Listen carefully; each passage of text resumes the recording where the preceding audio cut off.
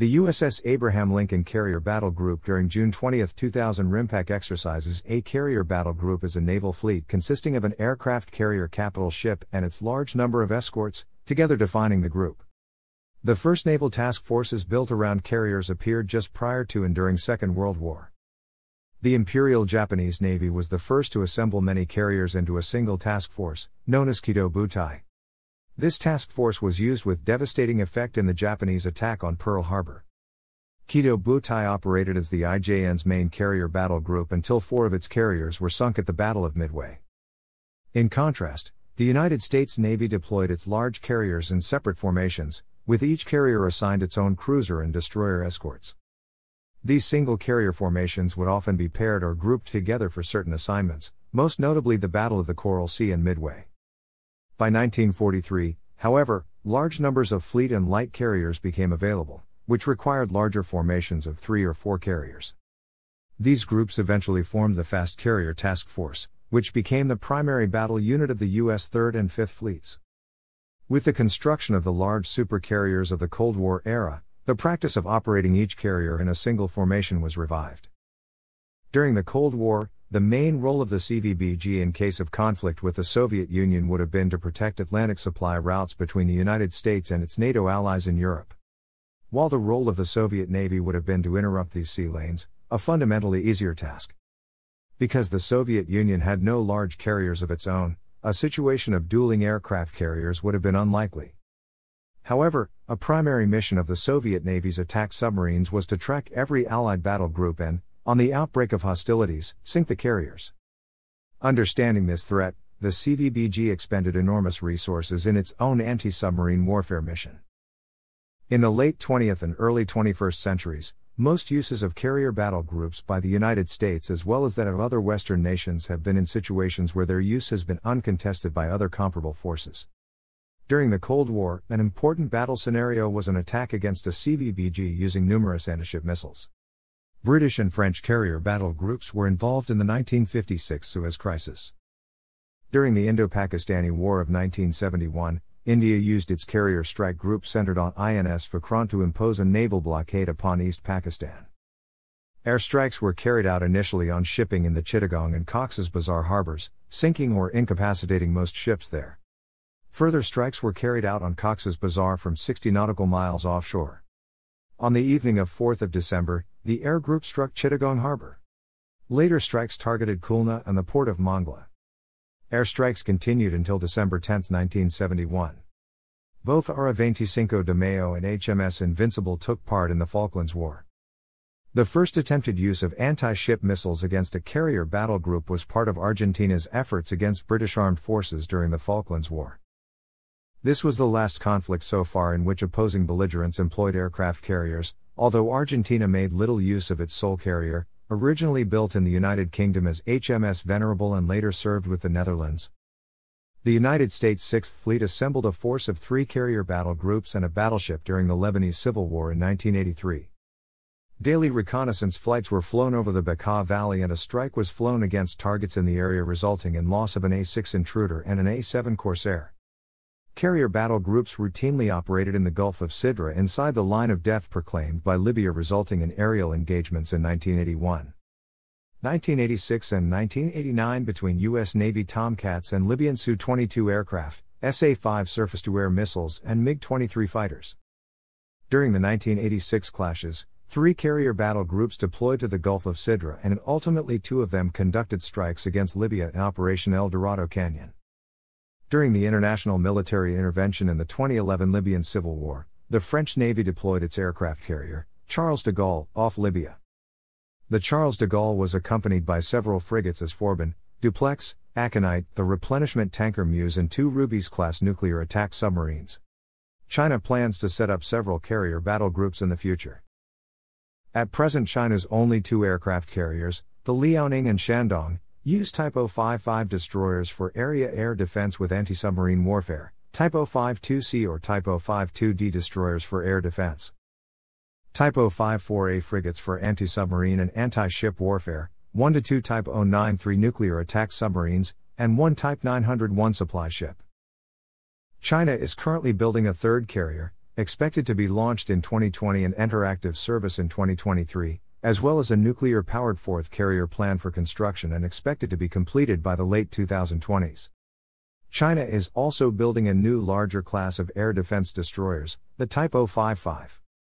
The only serving French carrier is the Charles de Gaulle, which also serves as the flagship of the Marine Nationale. The carrier battle group of the Force d'Action Navale is known as the Groupe Aéronaval and is usually composed, in addition to the aircraft carrier. This group is commanded by a rear admiral on board the aircraft carrier. The commanding officer of the air group is subordinate to the commanding officer of the aircraft carrier, a senior captain. The escort destroyers are commanded by more junior captains. France also operates 3 Mistral-class amphibious assault ships. While incapable of operating fixed-winged aircraft, they function as helicopter carriers and form the backbone of France's amphibious force. These ships are typically escorted by the same escorts the Charles de Gaulle uses. A flotilla from the Indian Navy's Western Fleet escorts the aircraft carriers INS Virat and INS Vikramaditya through the Arabian Sea in 2014. The Indian Navy has been operating carrier battle groups since 1961, with its first carrier battle group formed around the now decommissioned INS Vikrant.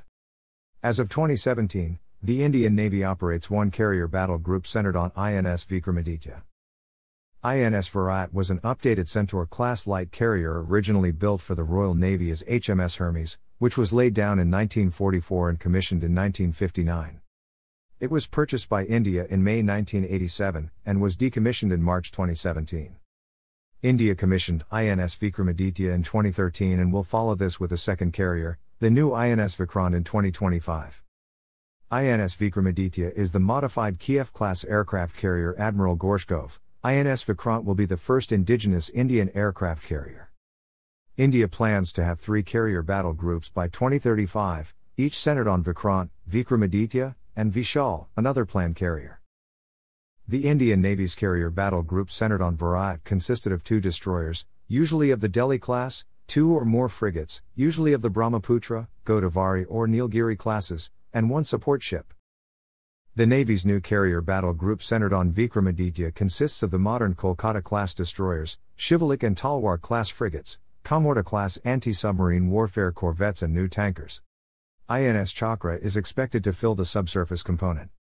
The CVS-ASW Italian aircraft carrier Giuseppe Garibaldi is Italy's first carrier. The battle group based in Taranto called Cumferal is formed by the carrier Giuseppe Garibaldi, 2 Durand de la Penne-class destroyers, 2 support ships Etna and Elettra, and 3 amphibious/support ships.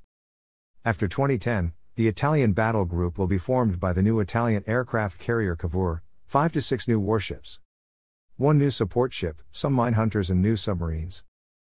Admiral Kuznetsov has been observed sailing together with a Kirov-class battlecruiser, Slava-class cruiser, Sovremeny-class destroyer, Udaloy-class destroyer and Krivak I/2 FFG. These escorts, especially the heavily armed Kirov-class battlecruiser, use advanced sensors and carry a variety of weaponry. During Admiral Kuznetsov's deployment to Syria in November 2016 on her first combat tour, the carrier was escorted by a pair of Udaloy-class destroyers and a Kirov-class battlecruiser en route, while additional Russian Navy warships met her off Syria. Admiral Kuznetsov is designed specifically to sail alone and carries greater firepower than her U.S. counterparts. This includes 12 XSS and 19 shipwreck SSMs, 24 XVLS units loaded with 192 SAN-9 Gauntlet SAMs, and 8X Kashtan Seawiz with dual 30mm guns, and 8X AK-630 Seawiz. Compared to the 4X Phalanx Seawiz and 4X Sea Sparrow launchers. Each with 6 missiles carried by the Nimitz class, Admiral Kuznetsov is well armed for both air defense and offensive operations against hostile shipping. HMS Queen Elizabeth and her carrier strike group during Exercise Westland 19. As one of the pioneers of aircraft carriers, the Royal Navy has maintained a carrier strike capability since the commissioning of HMS Argus in 1918. However, the capability was temporarily lost between 2010 and 2018, following the retirement of the Invincible-class aircraft carrier and Harrier GR-7s. During this period, the Royal Navy worked to regenerate its carrier strike capability based on the carrier-enabled power projection concept by ordering 2 Queen Elizabeth-class aircraft carriers and the F-35B Lightning to operate from them. To maintain its skills and experience, the Royal Navy embedded personnel and ships with partner navies, in particular the United States Navy. In 2017, the first Queen Elizabeth-class aircraft carrier HMS Queen Elizabeth entered service, followed by her sister ship HMS Prince of Wales in 2019. The first carrier strike group took to sea in September 2019 as part of an exercise known as Westland 19. HMS Queen Elizabeth and her air group of F-35B Lightning jets operated alongside 2 surface escorts and a fleet tanker off the east coast of the United States. The deployment was in preparation for the first operational deployment in 2021, which is expected to involve HMS Queen Elizabeth alongside 4 Royal Navy escorts, 2 support ships and a submarine. Under current plans, a Royal Navy carrier strike group will typically comprise a Queen Elizabeth-class aircraft carrier, 2 air defense destroyers, 2 anti-submarine frigates, a submarine, solid stores ship and a fleet tanker. However, the composition varies depending on the operational tasking. While Queen Elizabeth's initial deployment will be as part of an all-British carrier group, it is envisaged in the longer term that the UK's carriers will usually form the centre of a multinational operation. In 2018, it was announced that the British and Dutch governments had come to an agreement that would see escort vessels of the Royal Netherlands Navy operating as part of the UK Carrier Strike Group. Command of the UK Carrier Strike Group is the responsibility of Commander United Kingdom Carrier Strike Group. A June 2020 National Audit Office report, however, provided a critical review of the forthcoming Carrier Strike Group, especially noting the delay to the Crow's Nest system. Carrier Strike Group USS George Washington Carrier Strike Group sails in formation for a strike group photo in the Caribbean Sea April 29, 2006. Such a formation, referred to derisively as the bullseye formation, would not be used in combat. In modern United States Navy carrier air operations, a carrier strike group normally consists of 1 aircraft carrier, 1 guided missile cruiser, 2 LAMPS-capable warships, and 1 to 2 anti-submarine destroyers or frigates. The large number of CSGs used by the United States reflects, in part, a division of roles and missions allotted during the Cold War, in which the United States assumed primary responsibility for blue water operations and for safeguarding supply lines between the United States and Europe, while the NATO allies assumed responsibility for brown and green water operations. The CSG has replaced the old term of carrier battle group. The U.S. Navy maintains 11 carrier strike groups, 9 of which are based in the United States and 1 that is forward deployed in Yokosuka, Japan. Expeditionary Strike Group. An expeditionary strike group is composed of an amphibious assault ship, a dock landing ship, an amphibious transport dock, a marine expeditionary unit, a V-8B Harrier II or, more recently Lockheed Martin F-35B Lightning II aircraft, CH-53E Super Stallion and CH-46E Sea Knight helicopters or, more recently, and V-22B Tiltrotors. Cruisers, destroyers and attack submarines are deployed with either an expeditionary strike group or a carrier strike group. Battleship Battle Group. During the period when the American Navy recommissioned all 4 of its Iowa-class battleships, it sometimes used a similar formation centered on a battleship, referred to as a battleship battle group. It was alternately referred to as a surface action group. The Battleship Battle Group typically consisted of 1 modernized battleship, 1 Ticonderoga-class cruiser, 1 Kidd-class destroyer or Arleigh Burke-class destroyer, 1 Spruance-class destroyer, 3 Oliver Hazard Perry-class frigates and 1 auxiliary ship such as a replenishment oiler. Surface Action Group. A surface action group is a temporary or standing organization of combatant ships, other than carriers, tailored for a specific tactical mission. Since its origins, the viability of the carrier battle group has been dependent on its ability to remain at sea for extended periods. Specialized ships were developed to provide underway replenishment of fuel, ordnance, and other supplies necessary to sustain operations. Carrier battle groups devote a great deal of planning to efficiently conduct underway replenishment to minimize the time spent conducting replenishment. The carrier can also provide replenishment on a limited basis to its escorts, but typically a replenishment ship such as a fast combat support ship or replenishment oiler pulls alongside a carrier and conducts simultaneous operations with the carrier on its port side and one of the escorts on its starboard side. The advent of the helicopter provides the ability to speed replenishment by lifting supplies at the same time that fueling hoses and lines are delivering other goods. There is debate in naval warfare circles as to the viability of carrier battle groups in 21st century naval warfare. Proponents of the CVBG argue that it provides unmatched firepower and force projection capabilities. Opponents argue that CVBGs are increasingly vulnerable to arsenal ships and cruise missiles, especially those with supersonic or even hypersonic flight and the ability to perform radical trajectory changes to avoid anti-missile systems. It is also noted that CVBGs were designed for Cold War scenarios, and are less useful in establishing control of areas close to shore.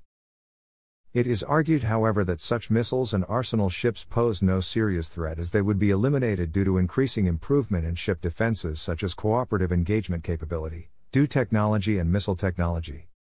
Additionally, carrier battle groups prove to be vulnerable to diesel-electric submarines owned by many smaller naval forces. Examples are the German U-24 of the conventional 206 class, which in 2001 sank USS Enterprise during the exercise XVXO 1-2 in the Caribbean Sea by firing flares and taking a photograph through its periscope. Or the Swedish Gotland, which managed the same feat in 2006 during XVXO 6-2 by penetrating the defensive measures of Carrier Strike Group 7 undetected and snapped several pictures of USS Ronald Reagan. However, carriers had been called upon to be first responders even when conventional land-based aircraft were employed. During Desert Shield, the U.S. Navy sortied additional carriers to augment the on-station assets, eventually maintaining 6 carriers for Desert Storm. Although the U.S. Air Force sent fighters such as the F-16 to theater in Desert Shield, they had to carry bombs with them as no stores were in place for sustained operations. Whereas the carriers arrived on scene with full magazines and had support ships to allow them to conduct strikes indefinitely. The global war on terror has shown the flexibility and responsiveness of the carrier on multiple occasions when land-based air was not feasible or able to respond in a timely fashion. After the 11th of September terrorist attacks on the U.S., carriers immediately headed to the Arabian Sea to support Operation Enduring Freedom and took up station, building to a force of 3 carriers. Their steaming location was closer to the targets in Afghanistan than any land-based assets and thereby more responsive. The USS Kitty Hawk was adapted to be a support base for special operations helicopters. Carriers were used again in Operation Iraqi Freedom and even provided aircraft to be based ashore on occasion and have done so periodically when special capabilities are needed. This precedent was established during World War II in the Battle of Guadalcanal. Regardless of the debate over viability, the United States has made a major investment in the development of a new carrier class, the Gerald. Are Ford-class aircraft carriers to replace the existing Nimitz-class aircraft carriers. The new Ford-class carriers are designed to be modular and are easily adaptable as technology and equipment needed on board changes. Thanks for watching.